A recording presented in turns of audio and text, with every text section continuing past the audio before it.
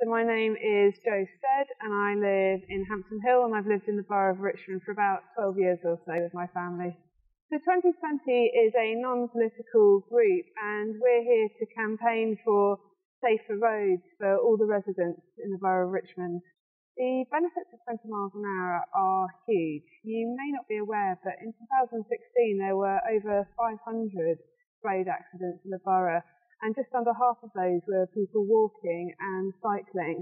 By driving at 20 miles an hour, you significantly reduce the risk of somebody dying if they are hit by a car or bike. And we know that children and also vulnerable older adults they actually find it really hard to gauge the speed that cars go at.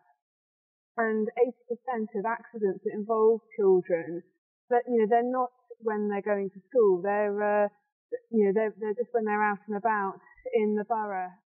At 20 miles an hour, for every 10 people who are involved in an accident, 9 of them will survive. But for 30 miles an hour, it's significantly less.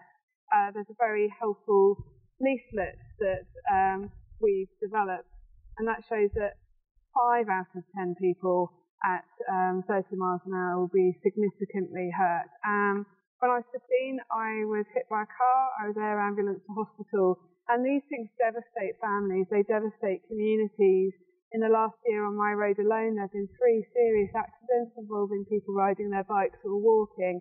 And every day I'm terrified when I take my daughter to school. And I just don't think that's a great place to live. And Richmond is a wonderful borough.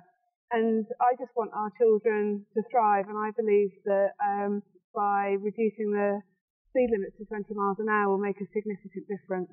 Well, the most important thing to do is to go onto the council website and, whatever your view is, it takes less than 2 minutes to do. And I've spoken to a lot of friends, people I know, and they've all said they're going to do it, but they haven't done it yet. So don't wait. Please go online and have your say.